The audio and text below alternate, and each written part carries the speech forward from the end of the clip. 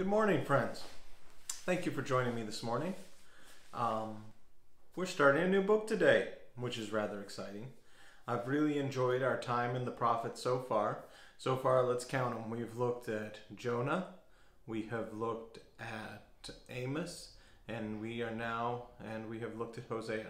And that's actually chronological order. So the first of the prophetic books to be written, we think, was Jonah. The second that we think was written was Amos, and then Hosea.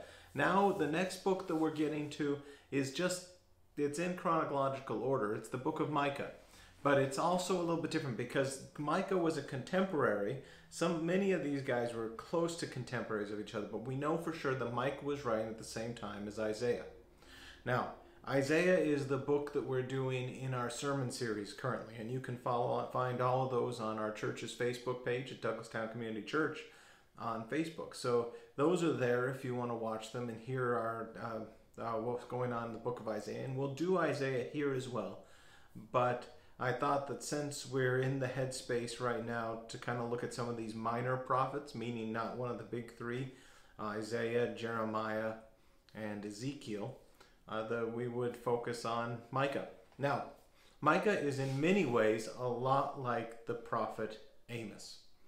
By saying that, I mean that he is a prophet from Judah who has gone to the northern tribes to speak and to warn them.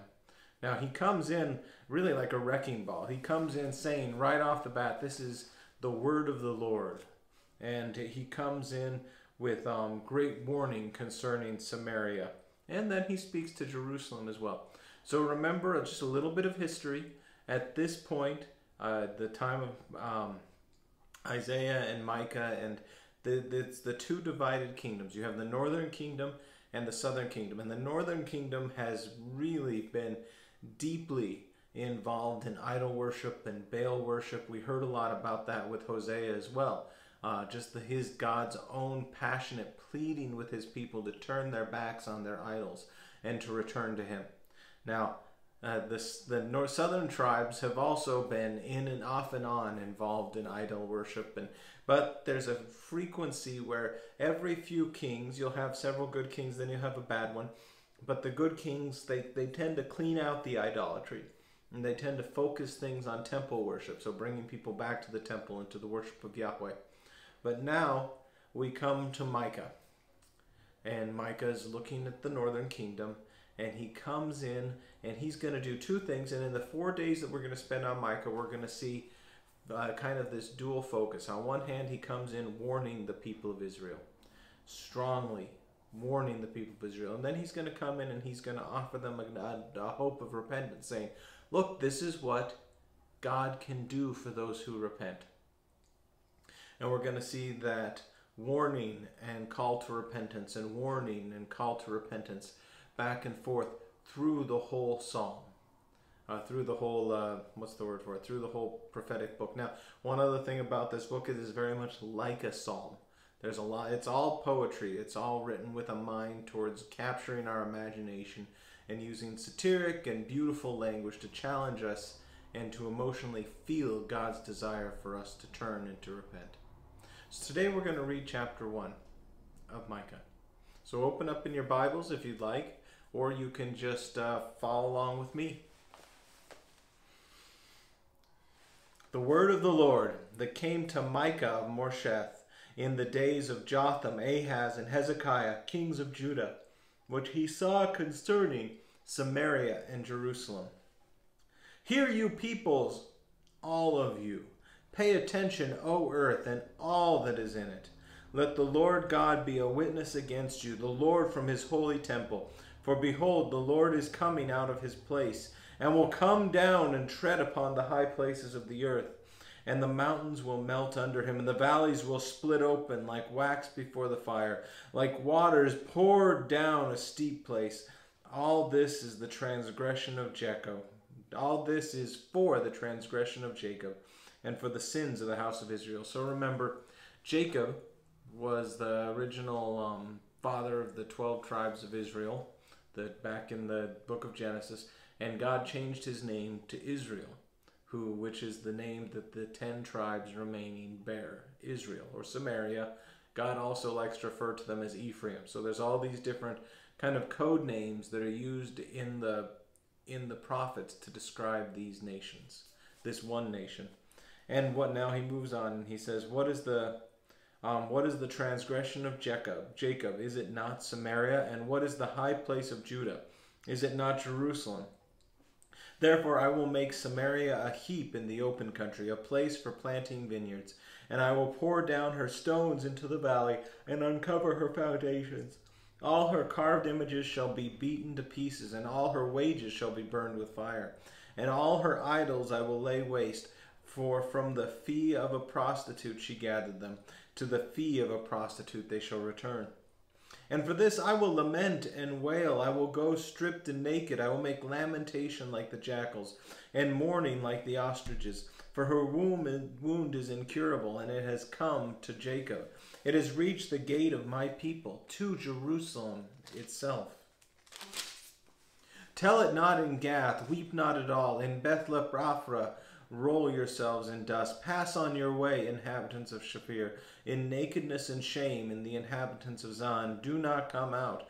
The lamentation of Beth-Ezel shall take away from you its standing place. For the inhabitants of Marth wait anxiously for good, because disaster has come down from the Lord to the gate of Jerusalem. Harness the steeds to the chariots, inhabitants of Lachish. It was the beginning of sin to the daughter of Zion, for in you were found the transgressions of Israel. Therefore you shall give parting gifts to Morsheth Gath. The houses of Akshib shall be a deceitful thing to the kings of Israel. I will again bring a conqueror to you, inhabitants of Marshah. The glory of Israel shall come to Adullam. Make yourselves bald and cut off your hair. For the children of your delight, make yourselves as bald as the eagle, for they shall go from you into exile. And I'm just going to read a few verses of chapter 2 because he focuses in a little more on the transgressions of Israel there. Woe to those who devise wickedness and work evil on their beds. When the morning dawns, they perform it because it is in the power of their hand. They covet fields and seize them, and houses and take them away. They oppress a man in his house, a man in his inheritance. Therefore, just thus says the Lord, behold, against this family I am devising disaster, from which you cannot remove your necks, and you shall not walk haughtily. For it will be a time of disaster. In that day they shall take up a taunt song against you and moan bitterly, and say, we are utterly wounded. He changes the portion of my people, how he removes it from me. To an apostate he allots our fields. Therefore you will have none to cast the line by lot in the assembly of the Lord. So here's what we've got going on. 1 second, let me... we have a warning message to the tribes of Israel, and it's a heavy one, right? It begins with this image of God entering our plain in this very terrifying way. This image of God coming down from his holy temple to tread on the high places of the earth, to crush them down, to split the valleys open like wax, to cause them to pour out before the heat of his fury. And why is that? Why is God, the day of the Lord, coming? Now, the day of the Lord was considered to be a day of judgment. So when God came, he came to right wrongs and to bring righteousness to bear.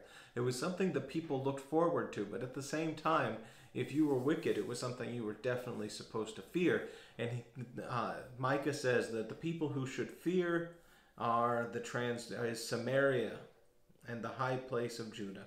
Why is that? Because of the brokenness that they bear. All her carved images shall be beaten to pieces. All her wages shall be burned by the fire. All her idols I will lay to waste. For from the fee of a prostitute she gathered them. So again, we see that, and we can see that reference right away to Hosea, who came first and said that Israel is like a prostitute. And we get that imagery there and apply it here, and we understand that the fee of the prostitute, that Israel's wealth comes about because she has not obeyed God. And so God's going to take it from her. And not only we see in the rest of this chapter, but the rest of these verses with these nations and lands, those aren't Israelite or Judah. Most of them aren't from Israel or Judah. Those names are names of cities that are going to take slaves from Israel.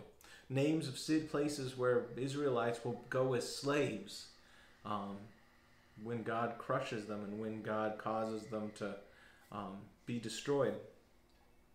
And then verse 16 in chapter 1 has this ringing warning. Make yourselves bald and cut off your hair, for the children of your delight. Make yourselves as bald as the eagle, for they shall go from you into exile. I wonder, eagle, make yourself as bald as the eagle. I bet you, I'd do more research, but I bet you that actually the bird that they're talking about there is closer to a vulture, but that's just my guess. I'll have to look into that. But animals are really tricky in the Old Testament. Anyways, because bald eagles are kind of a North American thing. You get that? Anyways, totally off the topic and in my own weird headspace. But the image that we have here is the image of God once again with terrifying language of judgment and wrath, warning the people of Israel of their need to repent. And as I'm thinking about this, because my head's between the book of Isaiah and this and our other prophetic books, my head is just right in this space and this period, what we call the 8th century BC, when all this was being done. And you get this sense that God was pleading anxiously and warning them anxiously about what was going to happen. Israel was doomed, but they had every opportunity to repent. It's like when my son is screaming and temper tantruming, and we warn him. We say, you know what? If you continue down this road, you're going to lose game time. And we warn him quite a few times. We try to calm him down and warn him quite a few times. But if he continues down that road, at the end, when he loses the game time, he'll come back and he'll say, well, you didn't tell me. And of course, that's what we did so many times. And this is God the Father speaking to Israel, warning them with hopes that they will repent. And that's what these prophetic books call us to do. To recognize our sin, to turn from it, and to repent. For us, the warning stands to reason that we too need to repent. That there's a repentance from idolatry, that there's a repentance from trusting in the power of man, from trusting in the praise of people rather than the praise of God, for trusting in the idols of man, money, power, religion, all of these things that we look to say, this is what will make me strong, this is what will fill me up. Our careers, the way people like us even. These things can become idols to us. And we need to pause in the midst of all this and say, you know what? There's only one who can truly satisfy. And Micah's going to get to that as well, as he invites the people of Israel to turn and to repent. For us, we have this wonderful bonus in that when we look to repent, we turn and we see Christ, the Son of Man who was slain, sitting at the right hand of the throne of God, and we're reminded of his kindness and his love and his power to redeem us. We're reminded of God's great plan of redemption, which we have in Scripture laid out for us. And we're going to see more of that as well in the book of Micah. So now, I want to know what you think.